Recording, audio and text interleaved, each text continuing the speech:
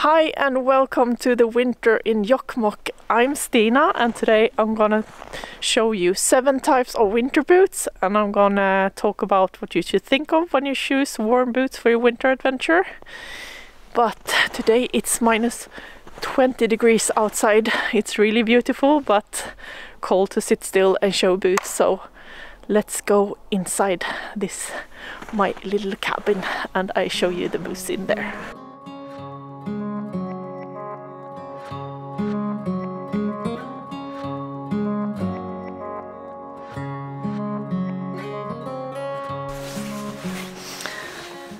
So now we're inside, a little bit warmer, even if it's a bit cold in here. It hasn't been heated up for quite a long time. So, well, as I said, I'm Stina, and me and my partner Matti live at the Arctic Circle in a small town called Jokkmokk in the north of Sweden.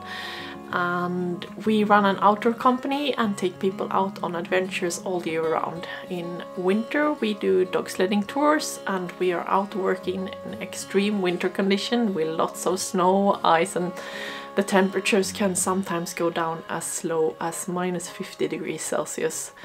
So we have really good experience of how to keep warm in Arctic climate. I moved up here from South Sweden in 2004, and I'm that kind of person who easily get cold feet. So during my years here I have learned how to best keep my feet warm in the cold weather.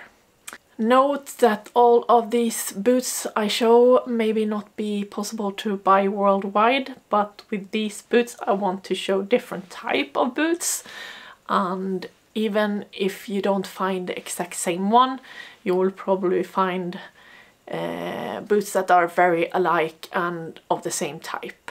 So let's start with a classical warm winter boot. This is a rather classical winter boot. In Sweden it's very often called a snowmobile boot. And it's not so many brands that produce this kind of heavy-duty extreme winter boots anymore.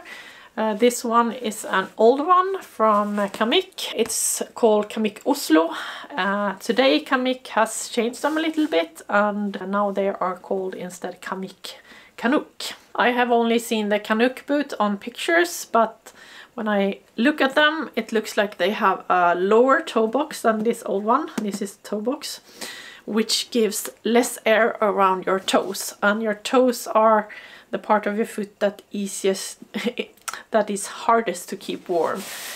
So with that said, you should in all winter boots have enough space around your foot, even if you have several layers of wool socks on. The boot should be big enough so you can wiggle your toes properly.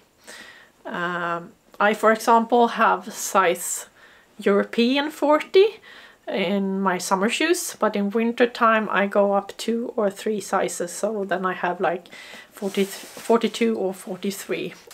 So back to the boot again. This boot, I don't know if you hear it, but if you hear it crackling, it's just the wood in the wood stove that's burning, so that's why it's crackling. Yeah, these boots have a thick inner shoe that you can take out, which is great when you need to dry them, and they also have a thick inner sole. Some brands also sell separate liners, so you can have 2 to switch between. The pros with this boot is that they will keep you warm in most temperatures. It's a high boot and you can tie it properly so you don't get snow inside. It's made of a tough material that can stand heavy use, and it's withstand water pretty good. The downside with it is that it is quite heavy and pretty clumsy to wear. This is also the type of boot we have for our guests to borrow when they come on dog sledding tours with us. And we actually just bought new ones that got delivered the other day. These are produced and sold only to outdoor companies and hotels, etc., that buy them in big numbers, so they are not possible to buy for a private person, just a pair. This model we got now Doesn't look as good as the one we had before, but it was -25 the other day and I took them on a training run with the dogs and to try them out, and I felt warm and cozy on my feet the whole trip, so they seem to be very good. Here is another classical winter boot. It's a leather boot with a hard bottom and with a felt liner inside. This exact boot is called Jörnkängan Antifrys. It's a handmade Swedish boot and it's only produced in very small numbers, so it's very hard to get hold of. But there are many other brands who make the similar type of leather boots with a hard bottom. Mattis' own words about this boot is that he likes them because they're very wear resistant and they are pretty waterproof if you treat the leather properly. It's not a super warm boot even if he wears 3 layers of wool socks inside them. The original liner is not the warmest, so when it's colder, Matti usually wear one of these other thicker wool liners. It's warmer, but it's not as durable as the original liner. I have tried these boots and I don't like them at all. One reason is that I think they are too hard. You see, your foot is totally stiff in it, and they are also quite slippery in snow.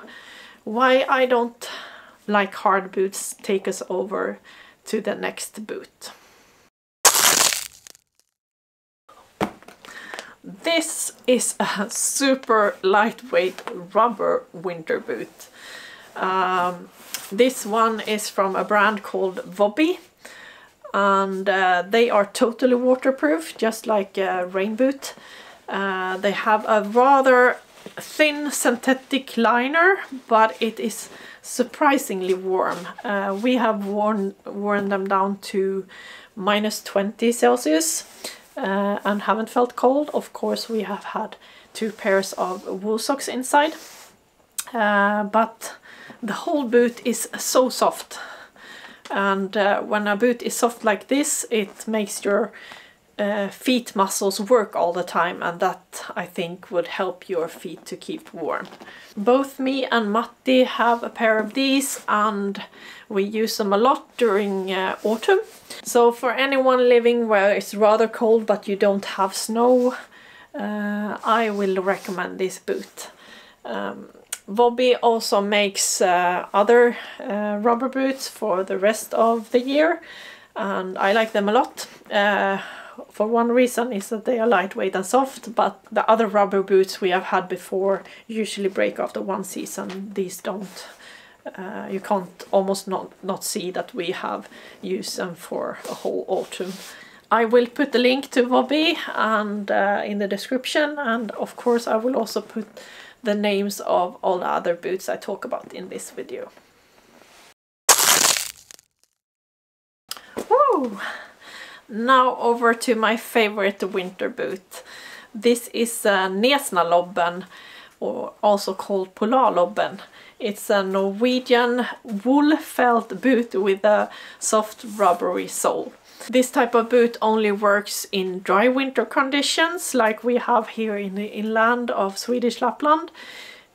We usually have very dry winters here. Maybe not, I cannot use them in the beginning of the winter when it could be wet and rainy, and not also in late spring when things start to melt, but I can use them most of the winter season actually. The pros with having a felt boot like this is that it shapes after your foot. It doesn't weight much, and it's the wool breathes, so you don't get as sweaty as you get in many other boots. And I also like that it is high and I can tie it properly all the way up. Little strange and funny thing with these boots is that they are there are no left and right foot. They are both the same. Yeah, it's true. I will show you here. You see? It's the same. But if you wear them on the same foot all the time, they shape after your foot, and I have never felt any negative with that there are no left or right foot, but I always wear the same boot on the same foot. So yeah. Another great thing with this boot is that the grip of the sole is excellent. I never slip in these boots.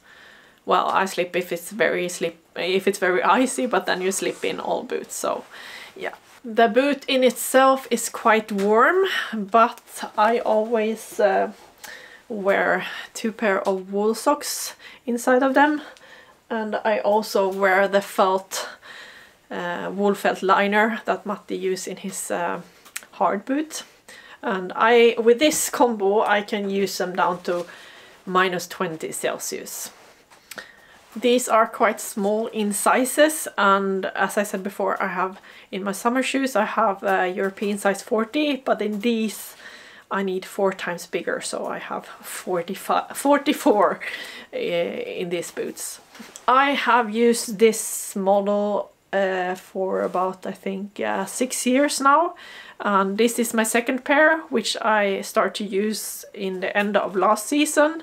So even if they look very fragile because they are made of felt, they are very good quality and hold for a very long time, considering I using them almost every day in winter, and we have long winter of 6 months up here. So if I could make these boots even better, I would like them to have a leather cover on top of the wool.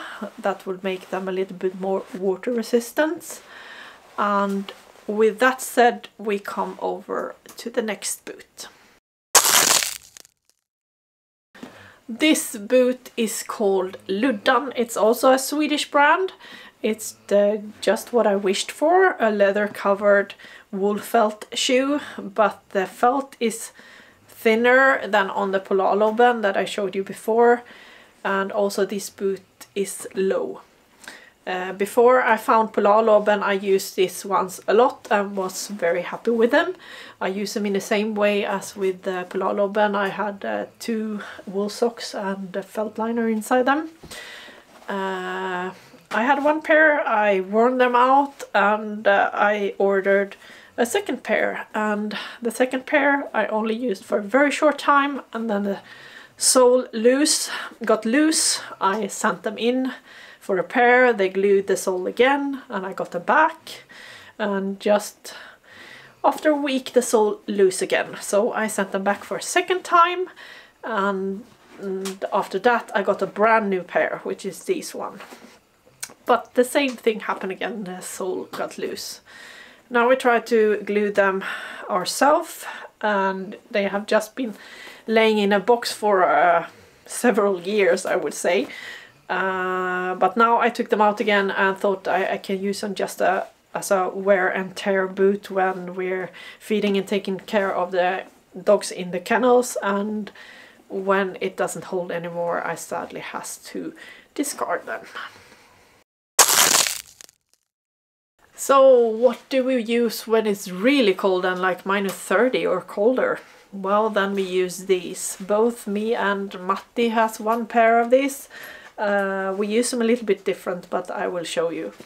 This is a so-called over boot, and they are made to wear over other boots to increase the warmth. They are insulated and rather soft with an aggressive sole with good grip, and inside them is also a very thick inner sole. I use them when it's super cold, and inside them I wear a Russian stiff felt boot, and inside that one I have my normal wool liner, and then I of course have a double wool socks. This keep me warm, but I feel like a Bigfoot and becomes very clumsy in them. But they for sure make their work and keeps my feet warm and toasty even in the coldest temperatures. Matti do not use as many layers inside as I do. He uses an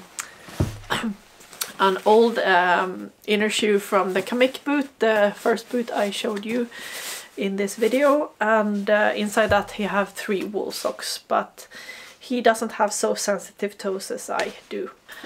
Last winter I actually never wore these boots. One reason is that the temperatures never dip down as low as -40. And I also figured out that if I use one of these foot warmers in my favorite boot, the Polarlobben, I managed down to -32 Celsius, which was the coldest we had last winter. I will put a link to the toe warmers in the description. These are from Hot Hands and they actually hold all the hours that they say on the package, which many brands don't. So now over to a little bit different kind of winter boot. Now we come to the last winter boot I will present for you in this video. It's something for you who look for something a little bit more stylish. It's not super warm, but it's surprisingly warm. It's a little bit odd from the other ones that are more rough outdoor boots. I actually bought them just to have them for go shopping in the town or have something a little bit more fancier doing other things than being in the bush. And but they have surprised me in both warmth and quality. This is a suede boot from Moon Boot, and it do not have a loose felt liner as many of the other ones. It's only insulated with a synthetic fur. It doesn't look so warm, but what makes this different from many other urban stylish winter boots is that it has a very thick insole. And a lot of the cold comes from the ground and creeps up in your foot, so I think the insole makes the difference from other boots to this one and makes this one warmer. I wouldn't wear it on a dog sledding tour in -20 or even -15, but it's good down to -7, -8. And of course I wear double wool socks inside of these as well. Now I hope you have learned a thing or two about winter boots, and don't forget that what you wear inside them is as important as the boot, and I have actually made a video about that. I will put a link to that video in the description and up here. And write in a comment what is your favorite boot and why. It's always nice to share with each other. So until next time, take care, and don't forget to give a thumb up and subscribe if you want to see more of our life and adventures or more videos about outdoor stuff like this. Bye!